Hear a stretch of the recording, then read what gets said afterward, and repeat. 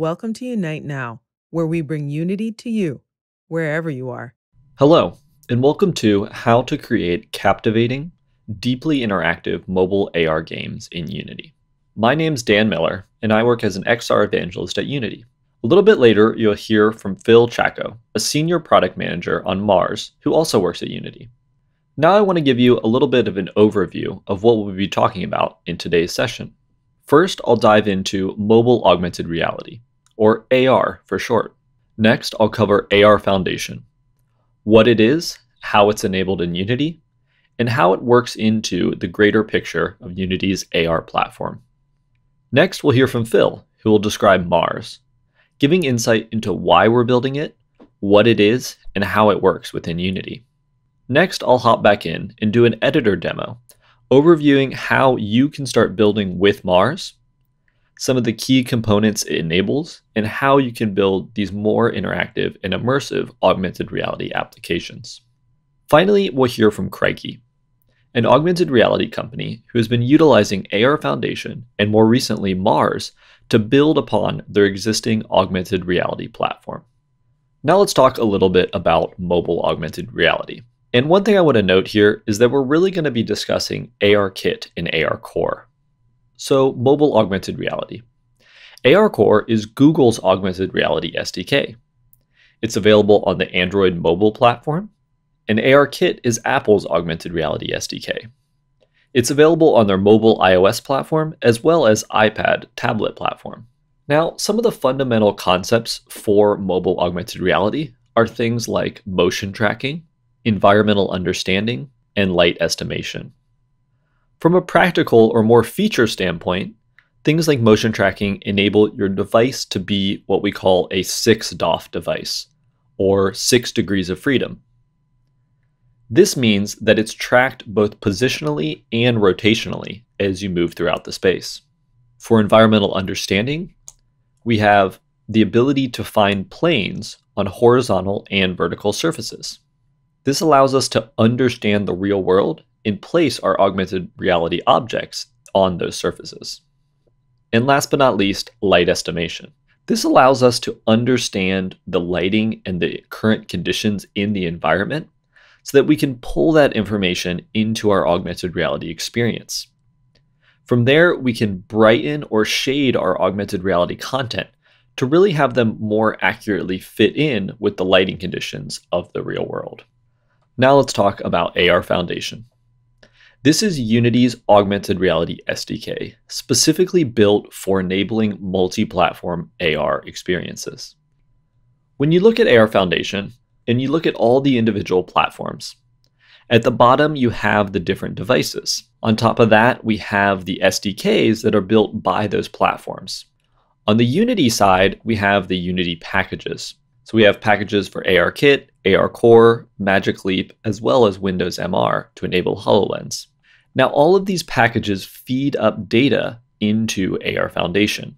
In AR Foundation, we have subsystems, which allow you to take the data from these different platforms and have them at this abstracted layer. From there, as a developer, you can simply build your AR Foundation application to these different platforms. If you build on iOS, for example, we automatically hook in ARKit behind the scenes to take advantage of all of the subsystems in AR Foundation. If you happen to build for Lumen or Magic Leap, we will simply hook that up behind the scenes as well and allow you to create that AR app.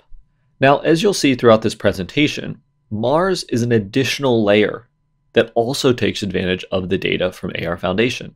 It allows you to build for all these different platforms and gives you a more streamlined and intuitive way to actually build these experiences.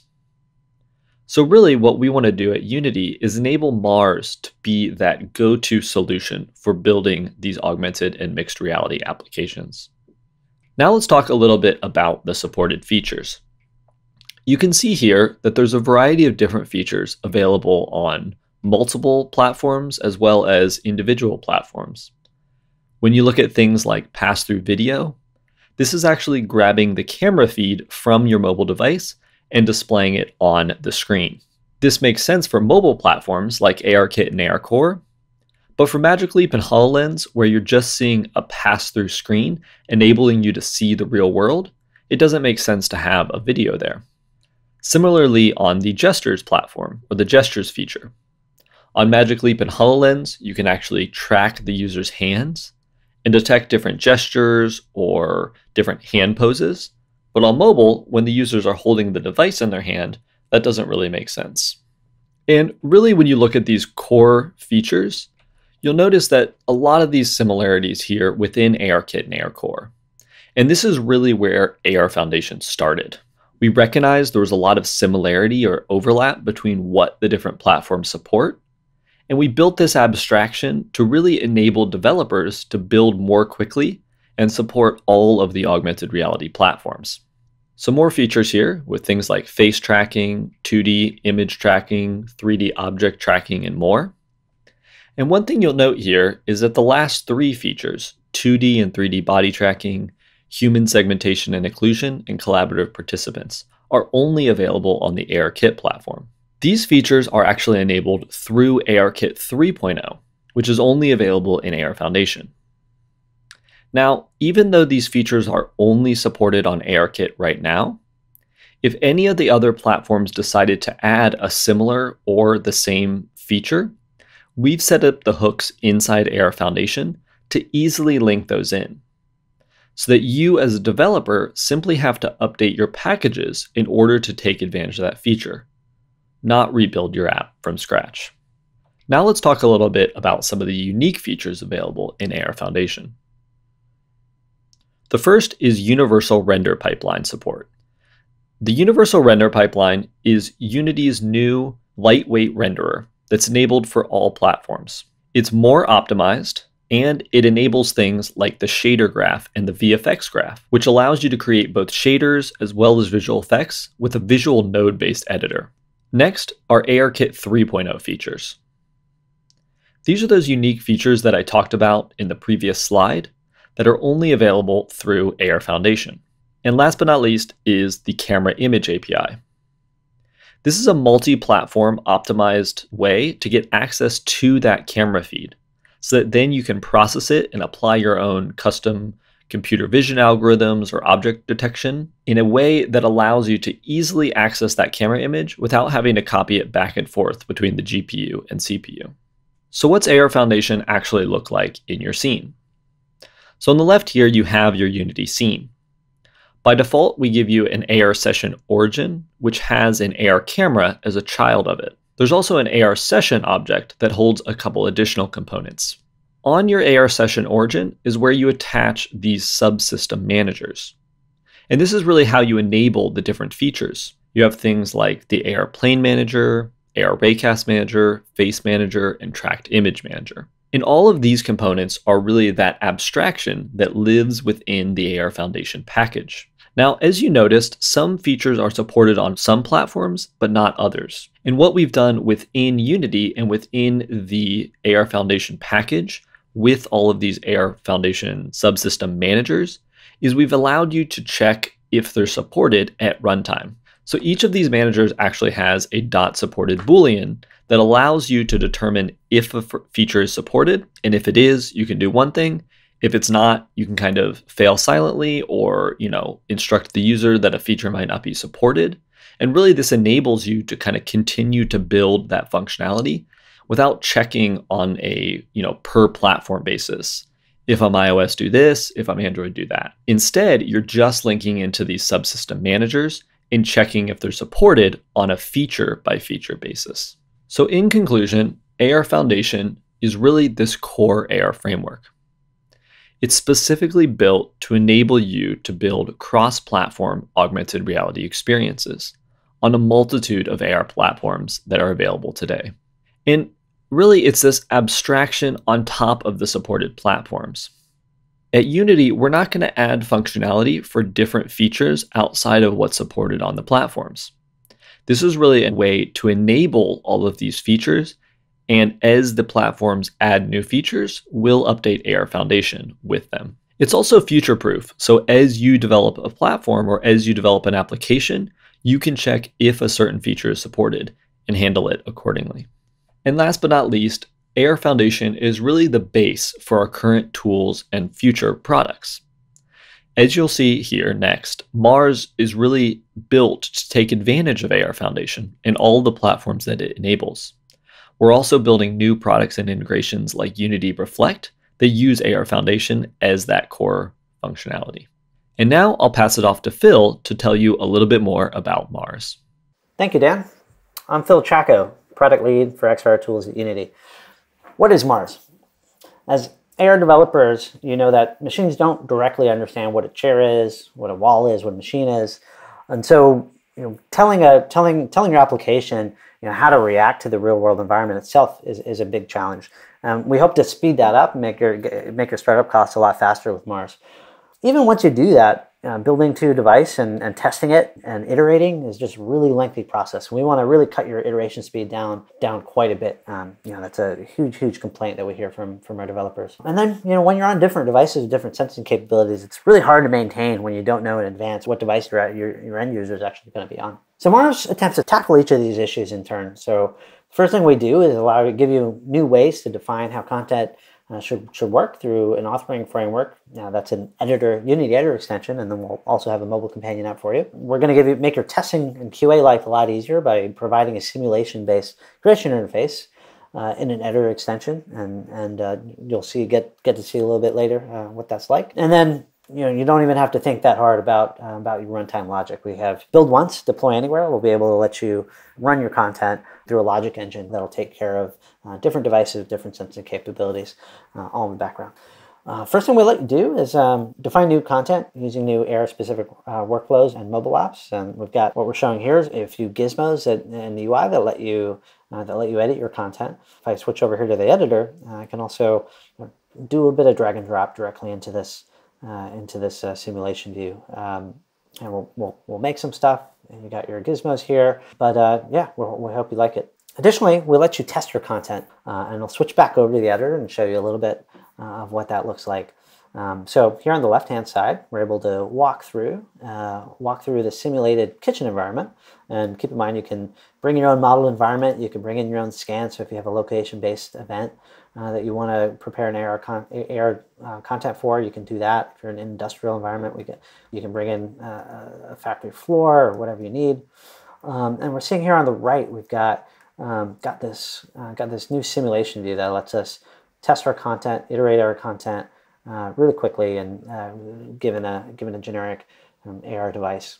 Once you have that content, you'll be able to run that content reliably on a variety of devices, mobile or head-mounted, and then your application will be able to easily tell the difference between a floor, a table, pool table in this case, and this is something one of our beta studios, beta partners, was able to get up and running in just in a matter of a couple of hours. So it's really fast to develop a quick prototype that doesn't look half bad. I want to also tell you a bit about the companion apps that will be shipping shortly after launch and then later in the year. The companion app is an app that's available on standalone devices, and it'll really speed up your workflows by allowing you to capture real-world data directly from the device. If you resolve any ambiguity about how an actual device will perceive the environment, or you have the opportunity to be on site to capture context directly from the place that your application is going to run in, you won't have to guess. You'll be able to capture that data right then and there. Shortly after launch, we'll have the Android and iOS versions of the mobile companion app available, and then later in the year we'll have our HMD apps ready for you as well. Worth bearing in mind, this is not a remote. We know all of you want a remote real bad, and it's on the way. We've got some great teams working on it, and that'll be out to you. Just stay tuned. So in this use case, I want to show you, we're going to teach folks how to play the piano. That's the end user application. You can think of that as being something that you would, similar workflow if you're making an industrial training app, or if you're making a product education app for retail customers or e-commerce customers. So what we're going to do here is what we're showing is we're syncing up. We're on an Android device in the companion app. We're going to sync this up to a Unity project via the Unity Cloud. We're going to go ahead and capture. We're seeing how the actual device sees that plane that sits on top of the piano. We're going to author a proxy directly inside this app and add a little bit of content to it, define it, create it, and then we're going to save it. Now we're going to pull this into the Unity editor, and we're going to see, and what we get that author proxy. We also have a video that we can also use in the simulation environment. So if you do a walkthrough of the environment where your application is going to run in, you can use that as a simulation environment. Additional thing that we're going to have for you is rules. So this isn't a launch feature. This is going to be, we'll have this for you a couple months after launch, more like summertime, early fall for you. But we wanted to give you a quick preview to show you where we're going. So rules are attempted to allow you to define your content procedurally. So what we're seeing here on the left-hand side, we're going to have new UI for you to be able to show you how to. You're going to define a proxy, and you're going to be able to set a rule on it, and then you'll get actions. And so often that'll be spawning. Here we're showing a land transform that we're spawning here in the bottom right. You'll see in the simulation view. Yeah, this allows you to. This will. More on this later. I'm going to cut this video short, but you'll be able to see. We'll have more for you, and something you'll get excited for. I want to touch on how Mars and AR Foundation just work really, really well together. Mars, it works better. AR works better when you're able to bring in all sorts of world understanding, and of course we're gonna, we've got data coming in through platforms from Apple and Google, and Magic Leap, and others, and they come in through our Unity XR packages layer, which then gets processed in AR Foundation. AR Foundation provides a low level of abstraction that one API that we were able to build against, and then Mars utilizes that. And so Mars very much leverages AR Foundation to bring in world understanding, and so you can use AR Foundation and Mars together. They work really well together. You can add Mars to an existing app that you already have made using AR Foundation, and it'll make your life easier through that simulation view right off the bat. And then you can add more to it as you see fit.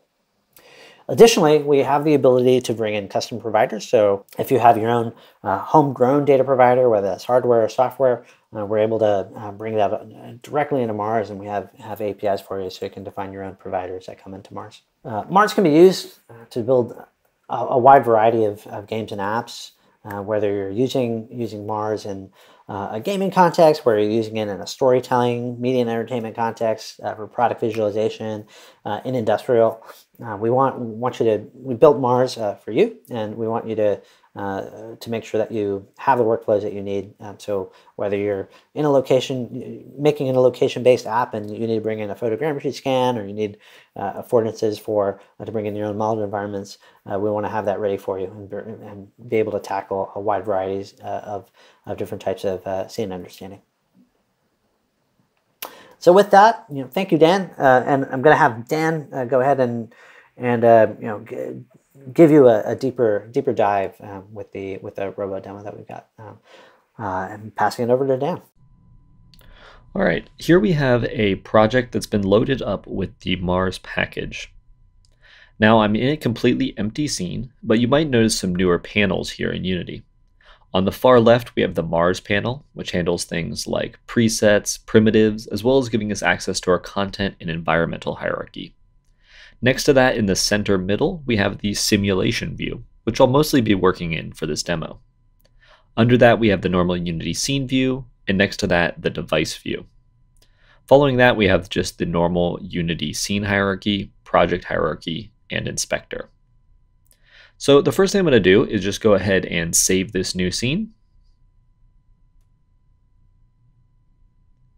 And once I do that, I can go ahead and bake the lighting just to get the visuals looking a little bit better.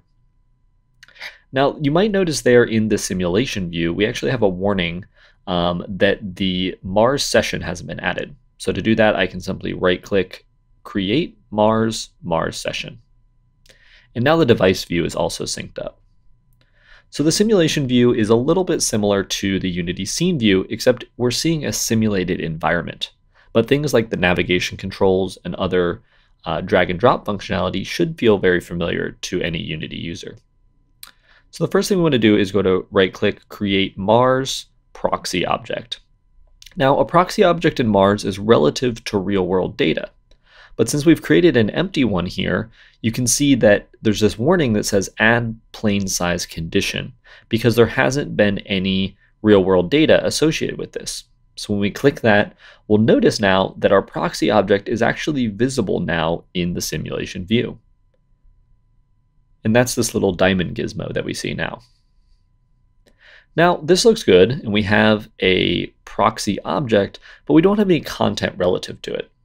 So here I just drag the mining robot to be underneath the proxy object, and I'm zeroing it out so we can actually see a visual of it. Now, this looks pretty good, but I don't necessarily want my robot to be spawning on the side of a dresser here. Instead, I kind of want it to be more spawning on a larger horizontal surface, like the bed, for example. So to do this, I can go into my proxy object and add a Mars component. And these are a special set of components. Here I've added the alignment condition, which has different options for how you want your content to be aligned. In this case, I'm aligning it with horizontal up, and that puts the robot object on the chair, which is another horizontal surface. Now notice the plane size conditions. We have things like the minimum and maximum size. And if I start to increase the minimum size, it now becomes bigger than the plane found on the chair. Because of that, we see the robot jump over to the bed. Now, there's multiple ways to start adjusting and placing content, as well as understanding what is in the simulated environment. One of the easiest methods here is the Compare in Simulation View button. Clicking this allows me to go in and start to identify all the surfaces that are currently in the simulation view and how they've met or not met the conditions of my current proxy object. Here you can see that the plane size on the chair has smaller data than is included in my minimum size. I can simply hit the optimize key, and that now allows me to optimize the conditions for the object that I want. And now we have the robot back on the bed. All right, so now we're going to go ahead and start placing content around the scene. We want to create a small interactive game that allows this robot to move around our simulated environment and later on, as you'll see, our real world environment. Now to do this, I'm going to start using a drag and drop methodology. Here I can simply take the easy crystal, drag it onto the floor plane, and this create window pops up. Now in this create window, you'll notice things like semantic tags, conditions, and other options depending on where and how I dragged my object.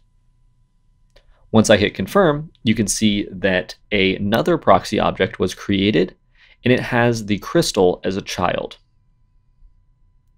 Here I can easily duplicate, just like we would in normal Unity, and drag this other easy crystal next to it. So now we have two crystals spawning relative to the same plane floor.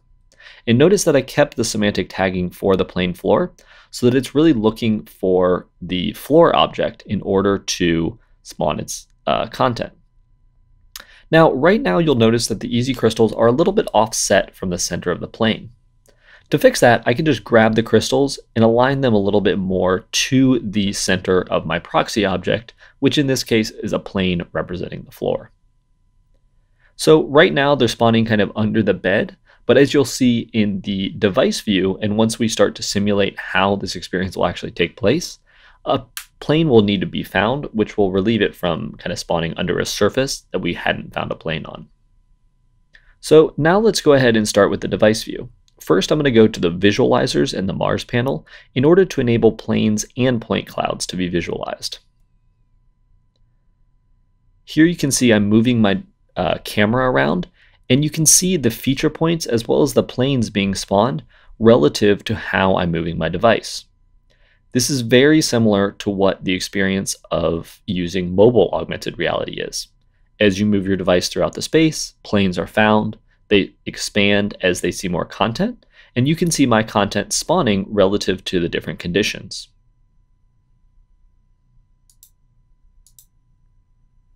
We can also add additional conditions like the height above floor condition to our proxy object that's maintaining the robot.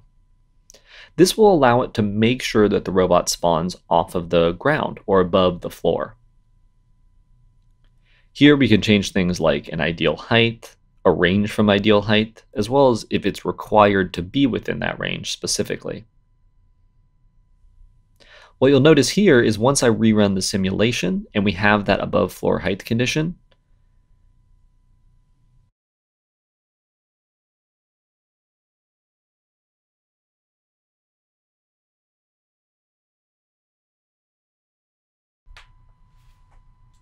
you'll now see that the robot spawns correctly on the bed and the crystals are placed on the floor.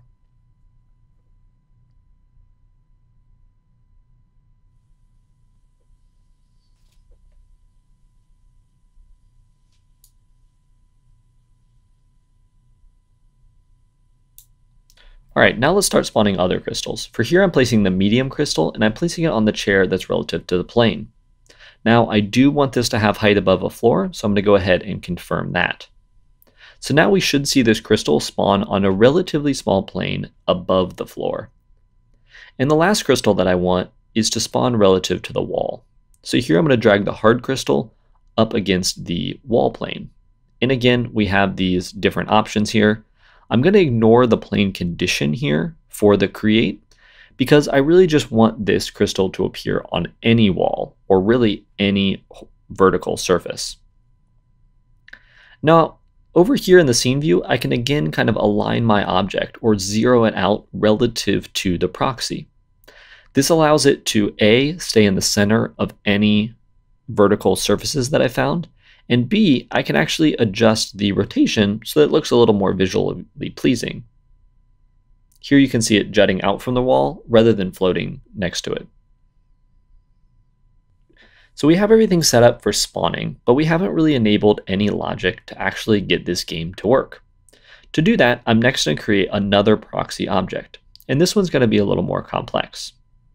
Let's go ahead and add our plane size condition. And for this, I'm going to remove the maximum size and set the minimum size to 0.2 in both the X and Y. This is actually about the size of the robot. And here we need to now remove an action so that we can add another action. Here I'm adding the build surface action, which is basically a callback that references every time a new surface is found. I can add a mesh collider here and change its cooking options in order for it to be updated every time the surface happens. Next, I'm going to change the layer in order for my game logic to work correctly. And finally, I'm going to add a condition that this object only happens for proxies with the trait of a plane. So now what we're doing is we've created a proxy object that's manually set up in order to spawn on the planes. But you'll notice there in the content hierarchy that it has a single match within our simulation view. It's spawning once. You'll also notice the exclusivity option here, and I'm going to change that from exclusive to read only. This allows the object to share the same space as other spawned objects. Next, we can go into the primitives replicator, and this is basically a pre-built object that spawns multiple proxies depending on what it has as a child. Once I place that proxy object under the replicator, you'll notice there in the content hierarchy that it's found several matches throughout the simulation view. And that's due in part to the replicator as well as the exclusivity which we set to read only. We can rename it to plane collider just to get a little more context. And that's basically it. We now have objects spawning around the simulated environment that'll be represented based on real-world data. We've set up a replicator that allows these collider objects to be spawned relative to the planes, which give our player logic as he's clicking around using normal raycast in Unity.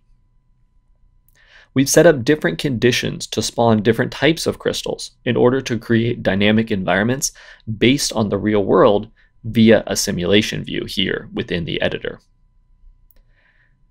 And now we can go ahead and click the play button in Unity so we can actually test all of that out directly here in the editor. Before we were in the device view, and now this is just play mode. We have similar functionality to visualizing and creating planes and feature points. And as I move around, I can then see that content spawn. Here on the surface, you see the wall crystal, and then you see the character there spawn on the ground. Because we're in play mode, we can use the normal mouse and keyboard controls that are available within Unity to actually control our character. Here we can look over and double click in order for him to jump between surfaces. All right, and here we have the app actually running on device. In this case, I'm running it on an iPad, so it's utilizing ARKit. You can see it find the planes and the surfaces for both the horizontal and vertical surfaces. There we collected one ground crystal, and now I'll move over and grab the vertical crystal. Now we can jump back up on the table, and as I continue to scan, content is still spawned as the conditions are met. Now once we look, we can go and grab that last ground crystal, and then jump up on the chair to grab the final medium crystal. All right, so there we saw a demo of how to utilize Mars in the Unity editor, some of the special tooling and windows it provides. And now we're going to switch gears a little bit and hear from Krikey, an augmented reality development company who's building a platform utilizing AR Foundation and more recently, Mars. Hi, we're Krikey, and we're excited to present today on how we're using the Mars Toolkit for AR gaming. My name is Jhanvi, and I'm the CEO of Krikey. I did my BA and MBA at Stanford and worked at YouTube for a few years before coming back to start the company with my sister. Hey, I'm Ketaki. I'm the CTO here at Krikey. I received my BA, MA, and PhD at the Stanford Virtual Human Interaction Lab. While I was there, I worked at Oculus VR and also at Google X on the Glass team. Here at Krikey, I manage all things engineering, product, and design. And what is Krikey? We are a mobile augmented reality gaming app where create meets play. We build all of our AR games from scratch, everything from the texture on the leaves to the gorilla and bird animations to the game design. Our users can create 7-second highlight reel videos that they can post to our platform or elsewhere, and all of our games are location-based. We are live both on the Google Play Store and the Apple App Store. We are excited today to share more about how we use the Unity game engine. We'll start with the camera. Krikey uses both AR Foundation and Mars to generate live computer vision games and experiences in camera. We also use the Unity Maps SDK with Google Maps to build location-based AR games. Finally, Krikey has also built a custom video solution that allows us to record and live edit users' game videos. AR Foundation brings together the best features of ARKit and AR Core tools. These features include plane detection, which allows us to spawn games on the user's actual ground plane, camera translation, which allows us to approach virtual objects as though they were in the physical room with us. For example, objects will grow larger as you get closer to them in AR with camera translation. Unity's new toolkit, Mars, allows us to take mobile computing for AR experiences to the next level with contextual computer vision. We'll share more about how Krikey is using the Mars toolkit in the upcoming slides. Today, Krikey's excited to share how we've been using the Mars toolkit. Mars provides mobile-optimized computer vision features that help us build contextual computer vision experiences. It does this by allowing us access to raw point cloud data in real time, both inside the Unity editor and on device. This means that developers can recognize features in the physical world and use them in real time inside AR game experiences. Mars also enables end-to-end testing in the editor, reducing build times for developers who are interested in building AR games and experiences. In the next slides, we'll share more about how Krikey has utilized Mars in one of our games and discuss other applications in mobile AR gaming. I'll start by talking a little bit about point cloud data and why this is so important. Mars provides raw point cloud data to developers, which enables multiple contextual computer vision applications. We can use these points by clustering them into largest sections. This enables us to know which are the largest objects in the room and where our characters should be interacting. We can also differentiate different planes in real time and know the Y and Z depth between these planes. Lastly, and most importantly, Mars is persistent. It allows us to save an infinite number of planes during just one camera session, meaning that AR experiences can grow more complex the longer the user stays in them. In the GIF at right, you can see that Mars is detecting multiple planes in real time, both vertical and horizontal. The simulation view. Mars enables the use of the simulation view to test AR experiences in the editor. We can use surfaces to spawn objects, add textures, and dynamically test game mechanics between different surfaces. We can also add conditions to see how objects might function in real-world situations. These features are critical for AR development because they allow us to test things without making a build to device, which can often be time-consuming. In effect, Mars reduces the time to ship within editor testing. In the GIF at left, you can see that we're using Mars on device to draw a bridge between a ground plane and a table. Because Mars knows the Y and the Z depth differences between these two planes, the bridge that's drawn with rocks is at exactly the right angle between the two planes, and our character is able to run between them. I'll now talk a little bit about the psychology of AR interactions and why Mars is so important for augmented reality game consumers. The first is social presence. We need AR experiences to be very realistic so that users feel like they can truly connect with the characters in these games. Mars enables this by giving us spatial reasoning data about the world around us. Secondly, immersion. Context-driven games blur the line between what is virtual and what is physical, making it seem as though AR characters truly understand where the user is and how to behave around them. Finally, a theory called the media equation suggests that these increases in realism can result in higher impact experiences for users and greater retention. We'll now talk more specifically about Krikey's implementation of Mars. Here's a quick overview. We're using Mars to build bridges in real time between physical surfaces during gameplay. We're doing this by detecting multiple planes with the raw point cloud data, spawning objects on these planes, and saving them over time so that users can draw an infinite number of bridges and continue to play the game. Here's a sample of how we're detecting multiple planes. We first build clusters of the largest point cloud groups inside the camera view. We also find multiple planes based on the data Mars is giving us. Finally, we repeat this process in real time so long as the session is live. What you can see at right is us using the Unity editor to test out this workflow prior to building it to device. Second, spawning objects. Mars integrates seamlessly with the current Unity game engine, allowing the use of tools like a nav mesh to produce compelling games. For example, we can generate character movements across multiple planes using the Mars toolkit and the current Unity game engine with the nav mesh. Also, we can load objects on top of detected surfaces. What you can see at left is our character being spawned on top of a surface, and then multiple additional objects being loaded. The character can then run between the bounds of the surface before the user draws their first bridge in the game. Finally, and most importantly, Mars is mobile optimized cross-platform, meaning that it can work on any iOS or Android device, which is critical for us as game developers. Persistent data. Mars allows developers to save point cloud data over time for complex contextual experiences. This is important because we want to retain every surface position in a given game session, such that users can draw a bridge between the most recent plane they've detected and the first plane they've detected. This opens up countless new game mechanics for us. As I've mentioned in the previous slides, we can do this by continuing the workflow of detecting point clouds, spawning game assets on the surface, and saving multiple surfaces.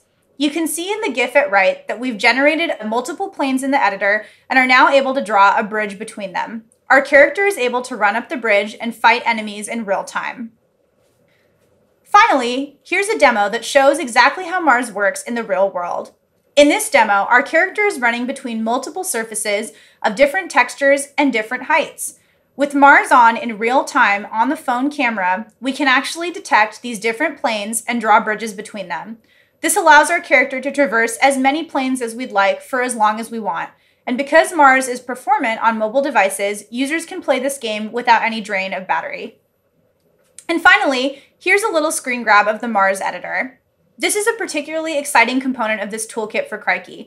As AR game developers, we've frequently been faced with long build times just to test a simple change to our game.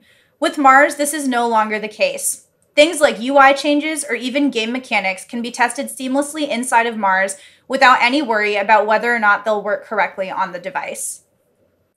In conclusion, Mars has been a groundbreaking tool for us as developers. It offers us in-editor testing, live computer vision, and is optimized for mobile.